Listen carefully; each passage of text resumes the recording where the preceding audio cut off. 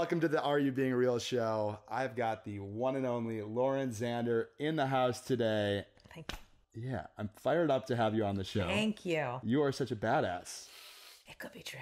It is true, based on results. It is. So I think I heard your name for the first time from Mickey Agrawal, who I had on the show probably about 2 years ago. Nice. David Yaris is a good friend of mine, and he's touted and like talked about how amazing you are as a coach. And then I had the opportunity to read your book about 6 months ago, and I consistently go back to it. Maybe it's you. Maybe it's you. Maybe. It is. I think it is. Maybe. I think it is. Yeah. And I just love the way that you live and lead, and with such an incredible focus on the truth. Yeah.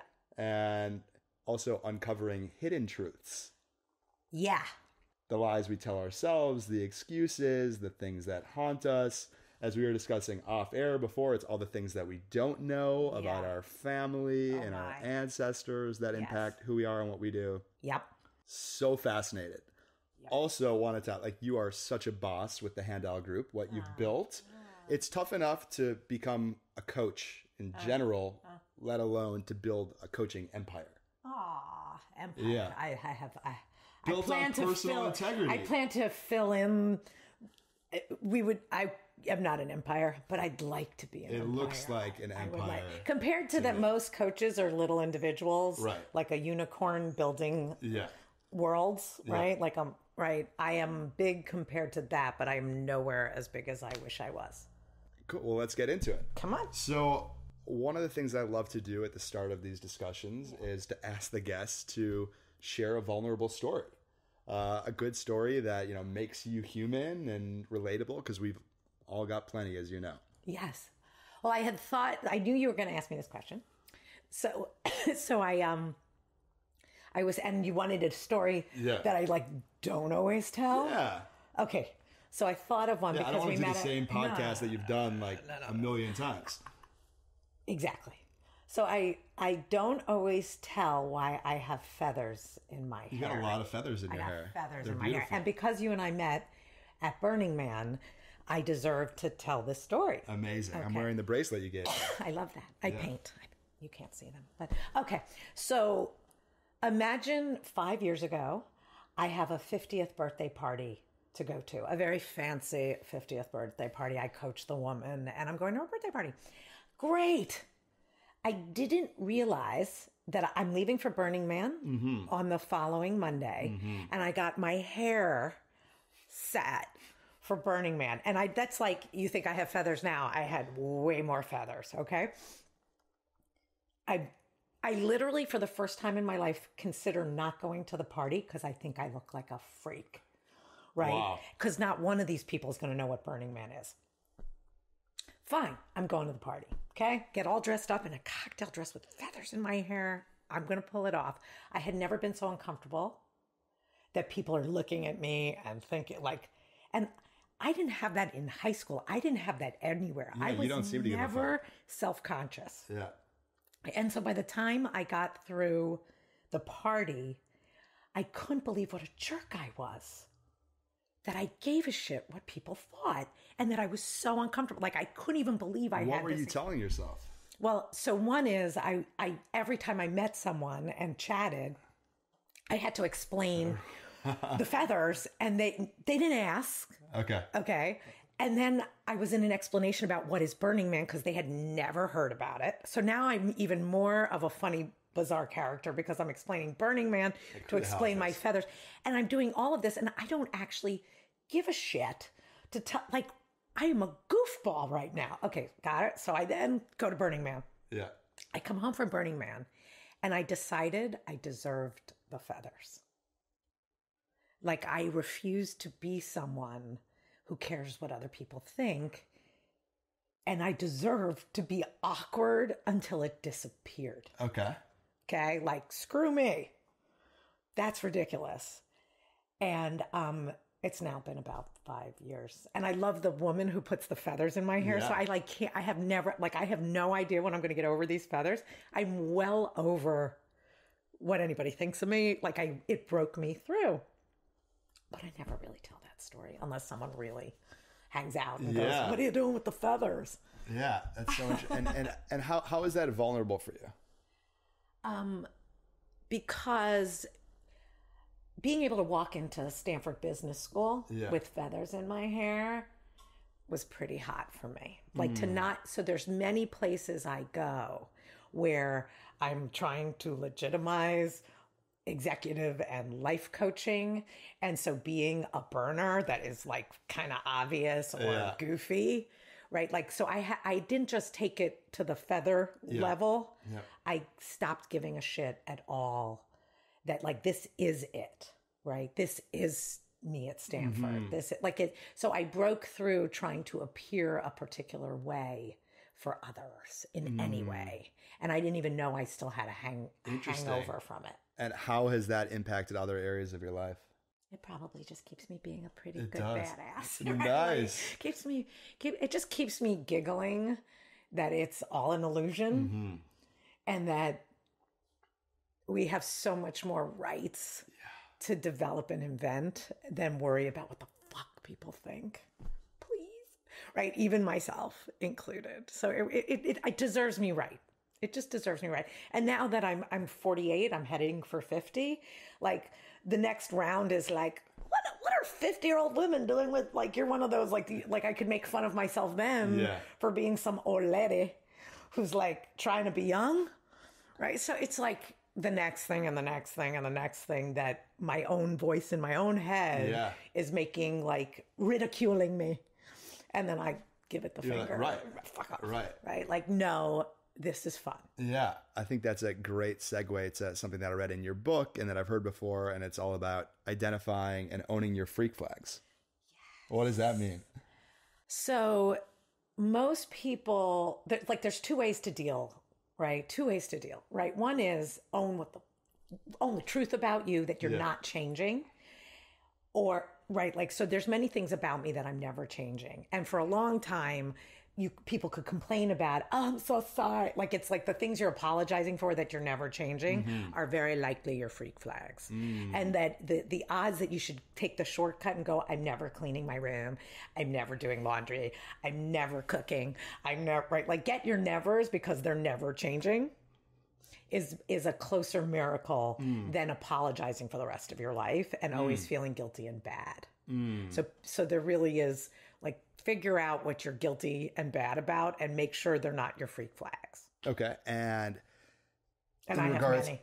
In regards to like how that impacts somebody else, I guess is my question. So it's like, if you're constantly late, do you stop apologizing for being late, or are you just an asshole?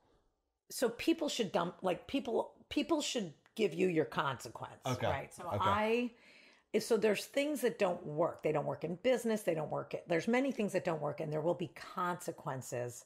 But people adjust to all of that, right? So being late is a really good example of one that screws other people. Yeah. Right. And then what I would have someone do is I have a client, right? Like, I'll charge people, not charge them money more than, like, if you're late, it's fine. I'm still getting off at the hour and you paid for it. Yeah. So that's not, you already bought my time. So that one works well for me.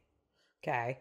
But I had a client who I love who sucked, and it was killing his company and his reputation in his company. And so he actually had to fork it over. And so what we did was for every minute he was late, he had to pay $1 for every minute to everyone in the meeting.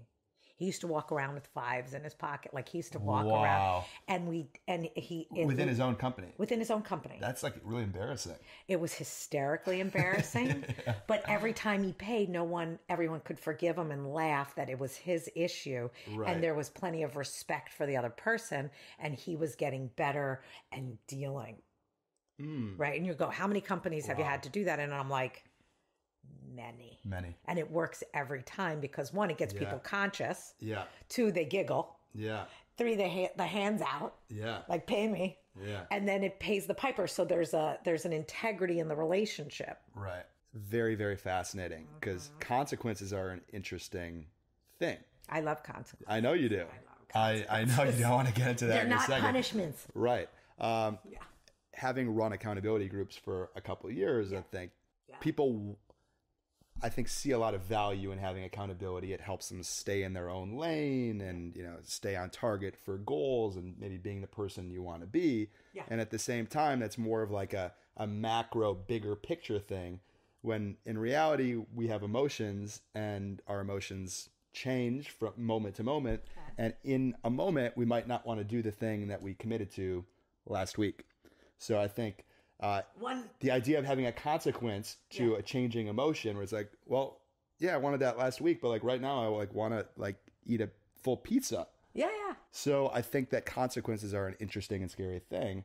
And I know you're really big about creating positive consequences, which you just gave a great example of. And I know that you have a sex promise as well. So tell us more about consequences and about your personal one. For example, so I took Emily Fletcher's meditation. Oh, she's amazing. Yeah, I love Emily, right? And for many years, a long time ago, I meditated for many years and then changed my whole practice into manifesting it, into an entirely different practice that I love. But Emily's, right? So I was like, I'm doing what Emily says to do, okay? So I take it on for 6 weeks. And you have to meditate twice a day. Twice a day for 15 minutes each time? I did 15 minutes. Okay. Yeah. 15. She wanted 20. I negotiated down to Nice. 15. And so here was how I set it up. I don't get coffee in the morning till I've meditated. Mm-hmm. I'm having coffee. And then I don't get any screen time at night at all unless I've meditated. Guess who meditated? 7 days. I needed that or else I wouldn't keep my promise. I needed to even announce it or I wouldn't keep my promise. Because if I wait for my mood to want to do the right thing in that moment, it's never coming. I have a name for it. It's in my book. I am the original brat, right? I will always pick what I want to do when I want to do it. And I won't even care. I'm a little dark with that. So I need promises and a good consequence. Yeah. Am I going to die if I don't get coffee? Is it going to be okay if I don't get my screen time? Yeah. If I lose an episode of something I'm binge watching or HBO, I could lose 2 episodes a week if I don't screw my very cute husband twice a week. Right. I love that. This is amazing. I love it. Yeah. I need it. 22 years in with the same guy. Yeah. I need that. Right. Because I could blow that shit off fast. Yeah. Right. Does it ever feel inauthentic though when you're having sex just because because of an agreement you made? I don't make agreements unless they matter to me, unless they're connected to my dreams. I'm not telling you to do what your mother wants you to do. Yeah. This is literally gaming you to be true to yourself on what matters to you. Mm-hmm. So you would never make a promise unless you really wanted to keep it. Mm-hmm. And then most people need a consequence because you're the person who needs the promise, right? You weren't doing it. So this is not for a place you're good. Yeah. This is for a place you have issues, right? And you don't need to sit on a couch to learn integrity. Mm-hmm. And having your own rules, is that enough accountability, or do you have peers that you share updates with? I would never. No. Humans left to their own devices will come up with a brilliant excuse. Yeah. Right. My biggest joke I make that is still so fucked up and true is if I'm even thinking I might be late. Do you understand? I will not lie why I'm late. I will not tell any lies. Right. So I love messing with the mind and keeping a promise. And I also know that if I don't have a promise with another human, I will not pay my consequence. And I will, I just didn't feel good about it. I was still so upset. It'll start going into some saga drama or what my flavor of how I get out of keeping promises. Thank you for sharing. So do you have an accountability circle where other people are sharing their commitments with you as well? I have a group. Yeah. I send a daily design for what I'm promising for the day 7 days a week. The only way you know it's a weekend is that I don't owe the design till 12. Wow, okay. If I miss setting up my design, I owe $10. Okay. If I don't close out my day and say how my day went, I owe $10. Okay. I can lose 20. To the circle? To the circle. Yeah. To the circle. And then any promise that I'm making all my promises cost me money to the circle. It's amazing. Yeah. In case you wondered if I need my own method, yes. Accountability for me it's the reason why I have this podcast, because like I made a public declaration that I was going to launch it by a certain time 3.5 years ago, and consistently it keeps me on track and integrity. That's why I don't eat meat anymore. I was like ready for a massive up level earlier this year, and I gave up alcohol, weed, and meat. And I ended up giving them all up for 8 weeks. Wow. And I was this person who would eat meat 3 times a day all my life, totally unconscious about the choice I was making. And now I just don't eat meat anymore. And it's like all because I had an accountability system to keep me on track with the commitment. Wow, we are like preaching to the choir. I know, right? I'm like, I didn't even understand how much we were. Question for you about truth. Because it's such a loaded topic, and anything could be truth. Because like if we have a story that feels true, then that's true. But you've worked with so many people over the course of your career, and I'm just so fascinated to learn from you. What are some of the most common things you see in people in terms of like owning their truth? I'm just very curious to just pick your brain as to what you've learned about humans. Okay, so the most interesting still blows people away, and they don't ever get it. Like it takes years to get, no matter how much, like no matter what level of work you've done on yourself. No one understands that their inner dialogue is not true. Mm-hmm. And that they need to consent to the thought for it to be true. But people think their voice in their head is themselves, right? And so I do a joke, like if your hand was starting to do this to you, you'd run to the doctor, and you don't go you would go, what's wrong with my hand? Right? You don't go, you just wouldn't be a lunatic thinking that like hide it and don't like, you would deal like something's wrong with it. Yeah. But the way we talk to ourselves in our head, what we say to ourselves, it's a lot of this, or even way crazier. Right? Way crazier. And because we then hide our own inner dialogue and what it's saying, it becomes real. So any secrets you're keeping, anything you're hiding it because you think there's truth in it. Right? And so the property of creating reality is anything you won't say becomes true. If you won't tell me you don't like my hair, then in your own mind, Lauren's hair looks like shit, right? So now you're right, and now you can't tell me, right? Because you don't want it. That would be mean, right? Versus you even question, what the hell did it just say to you? Let alone, like, so we get lost in our minds. We never untangle what our mind is doing for a living. We never figure out where the inner dialogue truly came from, like where all the voices about money, about sex, about women, about men. Like we've never investigated it because we're so busy hiding from it and hiding it. Except if you want to know where the bully lives and all the psycho that's going on, it's in how you listen to the voice in your head. And so the truth that sets you free is starting to realize there's not a lot of truth in there.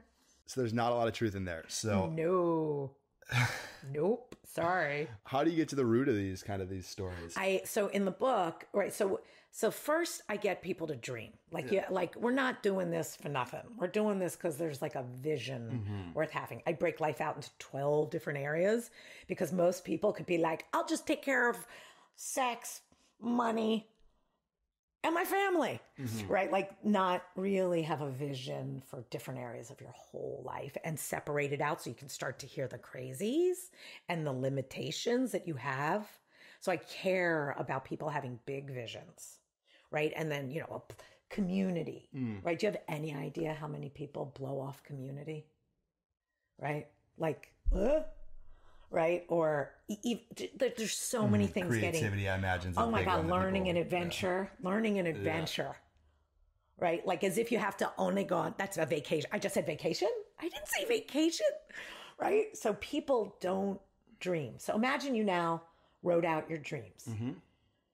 Now I have why you need to go after your inner dialogue, because you don't even believe in your own dreams. You don't think you can have those things. Now you have an agenda to hear, like, what the hell is that saying that says I can't do that? Right? So all of a sudden we need a a reference, like where are we going? So then I can have you start to listen to your own voice in your head. And then we can start calling chicken, like fears talking, moody, temperamental, get out of most things talking, or generalizations and theories that tell you you can't have what you want, which is really either a fear. Right. So I get you to break into your inner dialogue and get that is all what I call kakamemi. And what other surprises do you help people discover?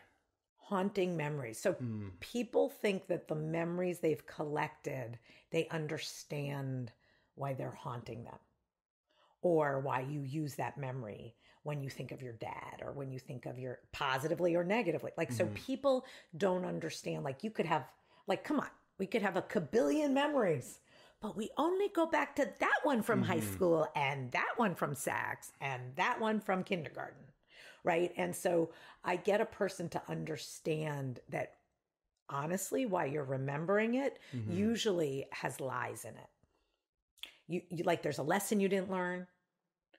There's a way you're using it that manipulates your, like, you defend something most likely creepy. Like, so the way your lower self operates is it uses those memories. It doesn't deal with those personality traits, and it doesn't get what it really wants in its life. And it's all kind of postured together. And so what I do is I get a person, by writing it all out, to go, who just wrote it all out? I'm like, that's your higher self, right? Let's invent a higher self to see a lower self, right? What's the lower self? Chicken brat. So I'm languaging lower self, so a person can break into their mainframe and dream.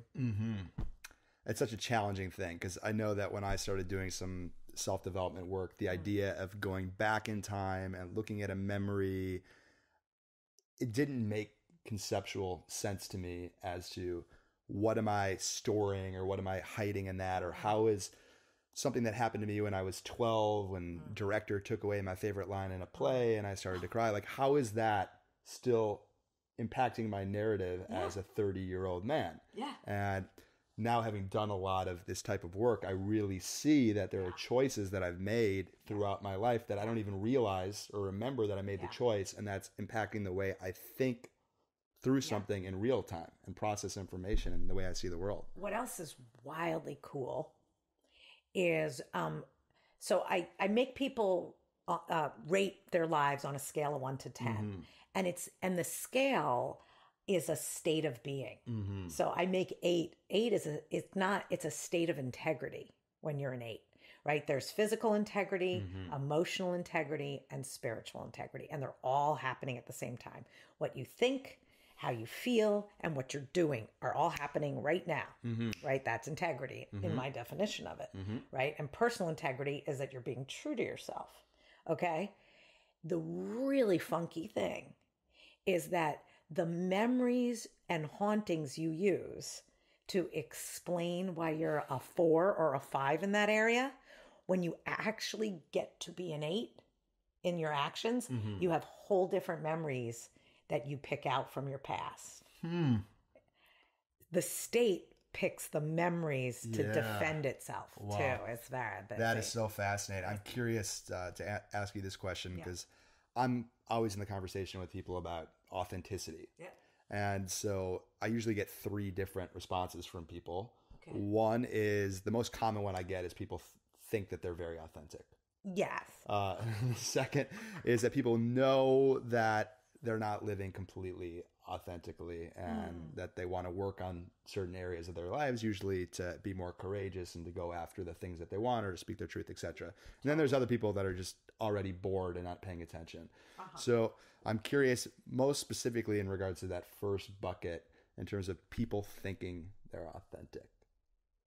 I'm just curious to get your take on that.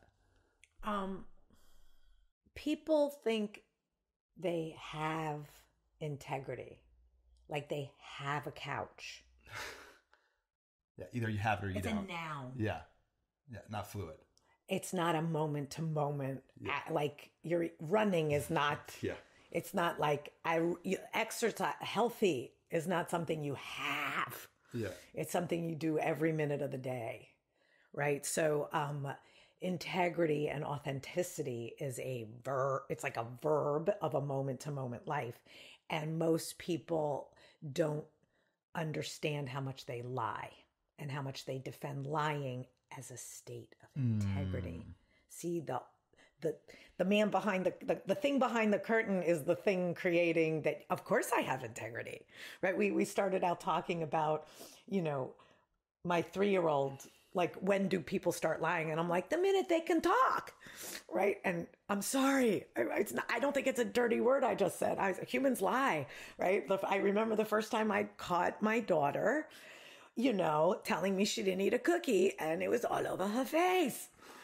And she hadn't quite gotten the concept, wash your face before you lie about eating a cookie, right? Don't worry, she didn't get it for a few more years and still got caught. Didn't quite get it, right? That's actually how we gain learning how to lie, right? And then, it's a secret. It's none of your business. I'm allowed. So the way lying has masterfully manipulated us into thinking it has integrity fucks authenticity for the rest of its life,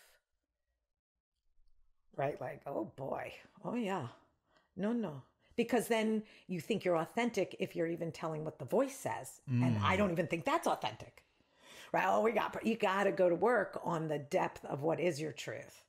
And I don't know how this is me not trying to self-promote, but I really don't know how someone would do it if they didn't do the basics in my book to find. If you have never uncovered and told all the ways you lie and told every truth about your lie, like when you stick your hand in fire, you really do learn never to do that again. How many times do you get burned in life, right? Like, not that many. You learned that, right? But if lying, people never have the burn, right? And if you hear people who got caught cheating, right, and they went through freaking hell getting caught cheating, most of them actually stop it, right? Like, many stop it. Many learn from mistakes. Authenticity only comes from dealing with being a liar. Sorry. Wow, the juxtaposition and contrast. Right. I'm like, no, most people can't possibly be really authentic. It's not like you're not authentic in every area. This is not across the board. Sure. So fascinating. Something we were talking about off air is I was telling you about my love life because I did that tell all a couple of weeks ago on the podcast. Yes. And you instantly started asking me questions about my parents. Yes. And once again, logically speaking, I don't think most would think like, why you'd be focusing in on my parents' love life and my parents' history as it pertains to me being single at 36. Yes. So why were you asking that? So you're a little too cute. You're a little too successful. You're a little too like, there is nothing wrong with you. So if you can't there's not enough women who want to get married and have a family. This is LA. So when it doesn't actually make sense, right? That's suspicious, right? When it's suspicious, right? Then you have to go back to the original source, right? You're doing, like, if you're not dating, okay, fine. You go through all the basic questions. Are you dating? Are you looking? Are you doing the work? Are you attractive? Are you a great man? Or like, the system's clean. Then you have to go, there's corruption from the past you don't know about. And if you don't know about your parents' real history, which most people have never shared or told because they want to keep everybody together and happy, and why should you know bad things from our past, and it's none of your business, and I don't want to hurt your feelings. But my parents are so conservative and prude. Yeah, mine too. I was like, my Orthodox Jewish parents. Yeah, no, they didn't wait to lose their virginity. They're in their 80s now. And you're like, when did your mother lose her virginity? I'm like 15, 16. And you're like, what? No one knew. She like everyone's been lying, and they lie about sex, drugs, and rock and roll. We did not invent it. So how does that pertain? Like, let's say that was the truth. Like, if my mom or dad lost their virginity at 15 or 16, like, how would that affect me? Because, so the thing I study, which I learned the hard way, like from missing it in clients, right, is epigenetics, right? And I say, oh my God, everybody's got the epis. We got the epis, right? The epis are, you better understand the emotional things that happen to your parents, not just your blue eyes came from your dad, but oh my God, he has wandering blue eyes. Right. You need to understand the facts of where you came from so that you can take care of yourself and evolve it. If something doesn't make sense and you can't break through and you want to, and you're doing all the right work, then it's in the epis, right? It's in the lineage, it's in the family history, and there's something that's going to repeat, or that you're, even spiritually speaking, you're not getting married. Right? If you want to look at what's really happening, is you want to believe in it, but something's off. You can't find the real one. There's like, why not? Right? It doesn't actually make sense. Right? And so then what'll happen if we go through your parents' history, and let's say we uncover some real, more human stories. Let's be real. Right? Man with penis will act. Okay, don't tell me your conservative daddy didn't have fantasies, didn't like what he liked, don't turn men into something they're not. I don't care it's your father. Like my father has bad stories. That sounds human. Okay? The more I understood it, the more I could understand myself, right? Why I was such an interesting dater from my past. And then I could break through on what mattered most to me. So the more you understand their past, and then I also wanted you to check out your siblings' past, because again, you don't know that they all are a prism of the same damn stone, right? And if the light coming off doesn't make sense to you, you don't know what stone you're in, right? Come on. So I love that. It's a little archaeology. Thank you for that. I'm excited to do my homework, and when I say excited, that's probably not the right word, but I'm curious. I'm definitely curious to turn over that stone to see what's there. Yeah, and then the why I love my job is because I love people. And I want humans to love the truth. And the truth has the dark side in it. Yeah. And we are so weird about hiding the dark side. Yeah. That we can't bring any light to it. Right. That leads me, I guess, to another question that I wanted to ask you, because you're a coach, and having coached a lot of people over the last couple of years, when you're coaching people, you're getting to experience lots of different sides of them. Yeah. And sometimes people like to lie to their coach in order to look good. And some days, like, my clients don't want to talk to me. And I've experienced the whole spectrum. And one thing that I've heard about you is you're not afraid to fire a client. I fire people. And you also you don't tolerate bullshit. So I'm curious if you could kind of take us there, because I think that your bullshit meter is like very, very good. So how do you smell bullshit? And I'm just curious to. Well, first of all, I invented myself as someone who is like the person who holds people's dreams. Like, I hold all the balloons, and I'm a home base, and so my integrity is holding all these dreams. And the more dreams I'm holding, like a contractor, like I'm a spiritual contractor. I'm holding contracts. Okay. And I will not hold a contract. And if I hold a contract that's full of shit, I'm ruining the whole teams. Right. So I am not allowed to hold bullshit. Okay. Doesn't mean I don't get played. Right. But the minute I know I'm getting played, I have to get rid of the person, because it poisons the well. How do you know if you're getting played? Well, yeah, right. Results don't turn out. Right.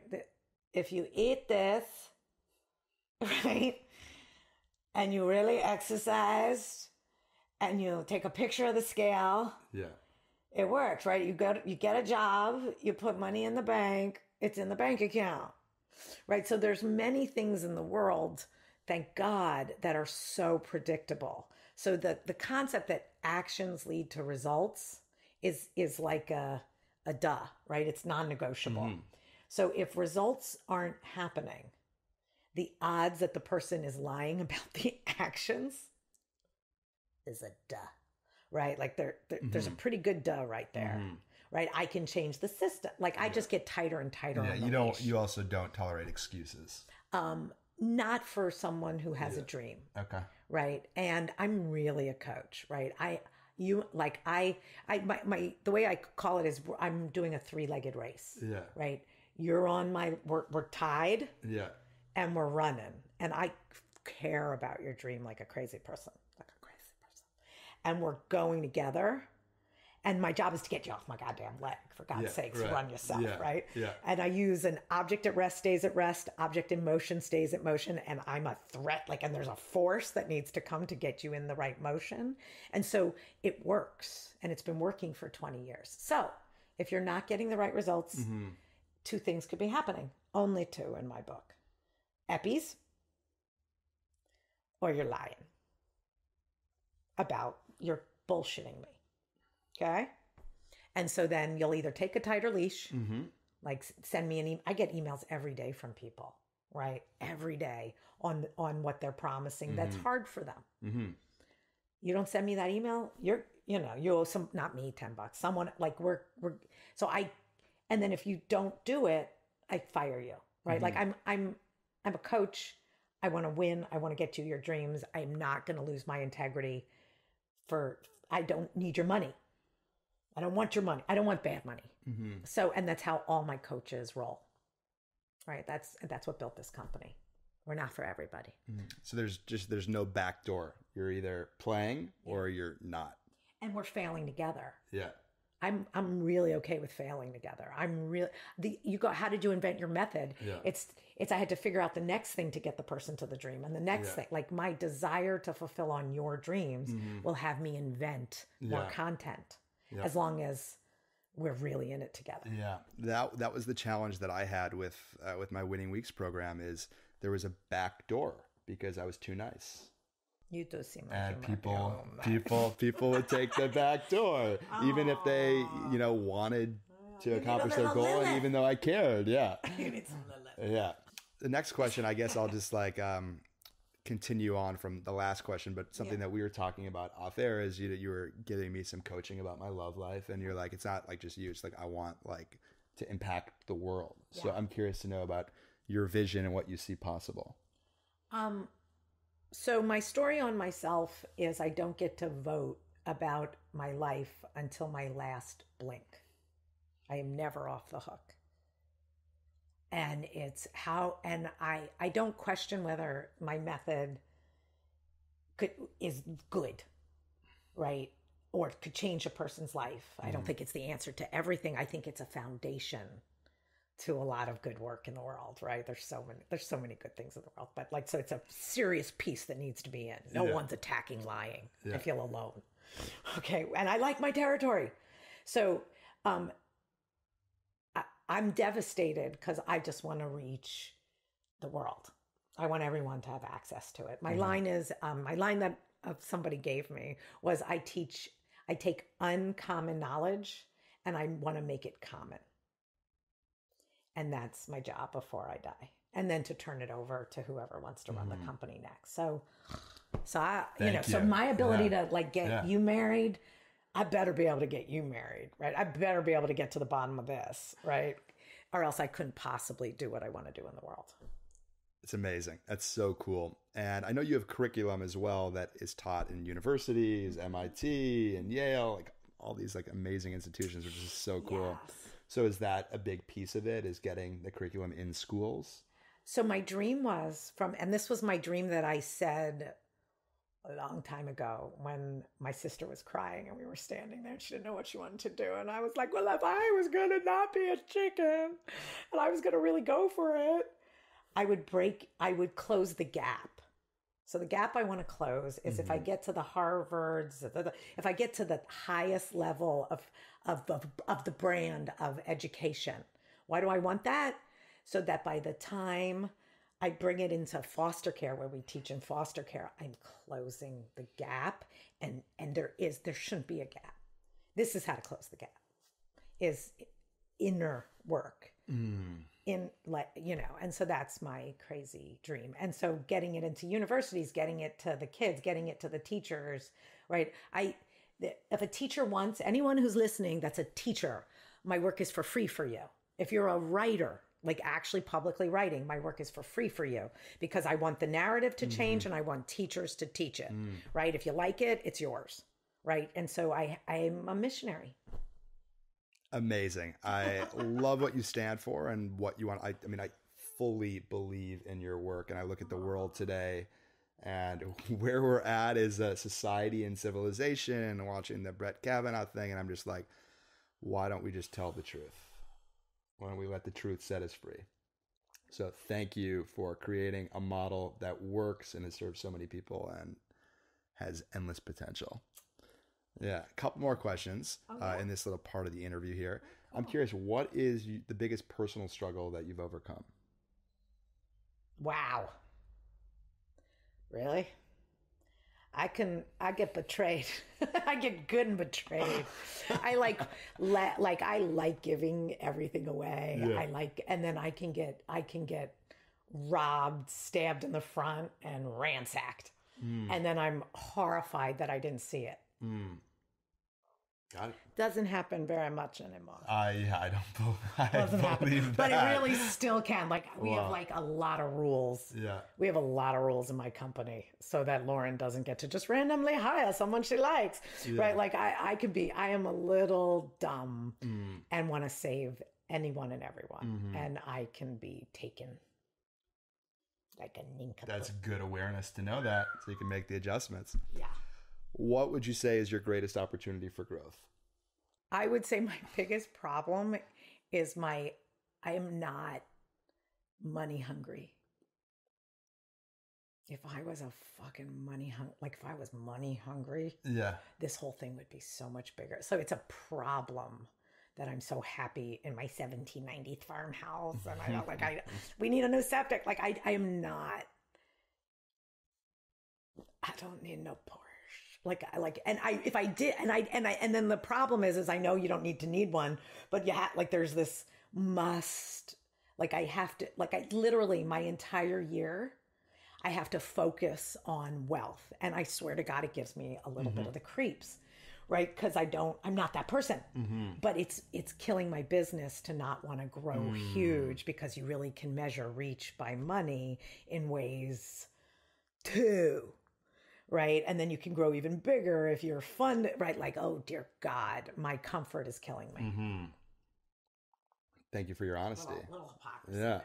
And then last question of this little rapid fire round is, what's the best advice that you could give your kids?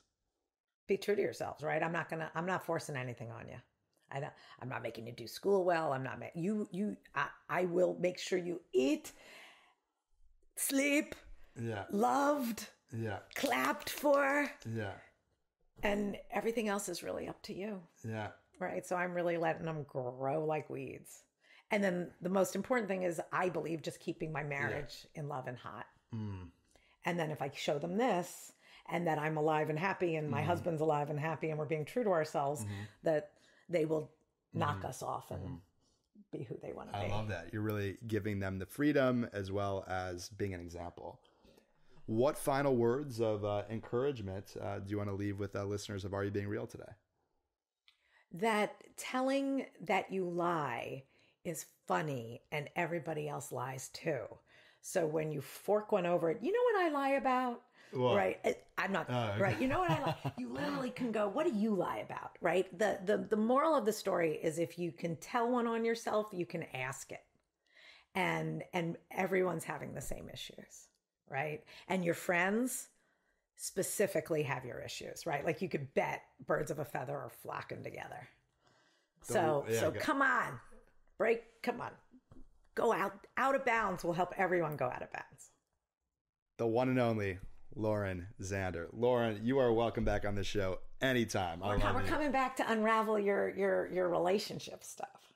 All right. Sounds good. I'm totally game.